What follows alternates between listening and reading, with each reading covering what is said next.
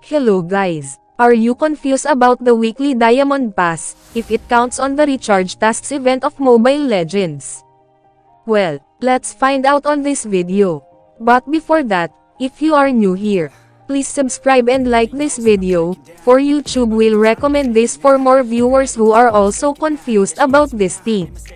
Let's go. So this is my Mobile Legends account. In order to know if the diamonds we will get from weekly Diamond Pass and or subscription will be counted on any Recharge Tasks event of Mobile Legends or will not. Of course, first of all, let's see the Recharge Tasks of the Aspirants events, and look that I don't have a record of any recharge, and no tickets are claimable on the Recharge Tasks, only the login. Now, all we have to do is to purchase the one-time bi-weekly Diamond Pass. And later we will come back here on this Aspirant Recharge Tasks event if the diamonds we will get on weekly Diamond Pass will be counted. Anyway, I will not purchase a weekly Diamond Pass on the official store of Mobile Legends because it's so expensive. I'll rather purchase the weekly Diamond Pass on the MobaPay. Because MobaPay is quite cheaper than the official store of Mobile Legends, since on the store of Mobile Legends it worth 105 pesos, while on the MobaPay, it only worth 93 pesos, then if you have a voucher it will be less, and like mine, it only cost 89 pesos in total. Now, I successfully purchased a one-time weekly Diamond Pass, and let's open my Mobile Legends account and claim immediately the 80 and the 20 diamonds given by Moniton, and let's see on the Aspirants Recharge Tasks event if it will be counted on the said Recharge Tasks. Anyway, the 80 diamonds had already added on my diamonds and only the remaining 20 diamonds we will claim. That's happened because I purchased the weekly Diamond Pass outside the store of Mobile Legends. Unlike if you purchase the weekly Diamond Pass on the store of Mobile Legends, you will claim the 80 and the 20 diamonds on the weekly Diamond Pass corner.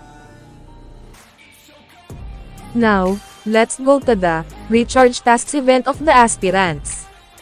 Oh, and see guys, the 80 added by 20 diamonds, total of 100 diamonds I received a while ago from buying one-time weekly Diamond Pass, was counted on the Recharge Tasks event of Aspirants.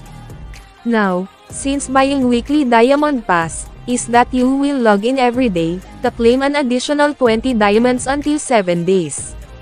I waited for another day, to collect another 20 diamonds to find out that the additional 20 diamonds on the next corresponding days until reaching 7 days of collecting if will be counted also, but sadly knowing that it was not counted.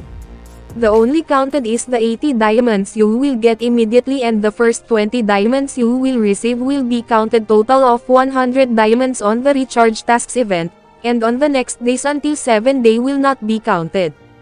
So, in all upcoming Recharge Tasks event on Mobile Legends, if you are planning to recharge a 100 diamonds for the Recharge Tasks event, better for you to purchase the weekly Diamond Pass, since the 100 diamonds you will receive on the first day is counted.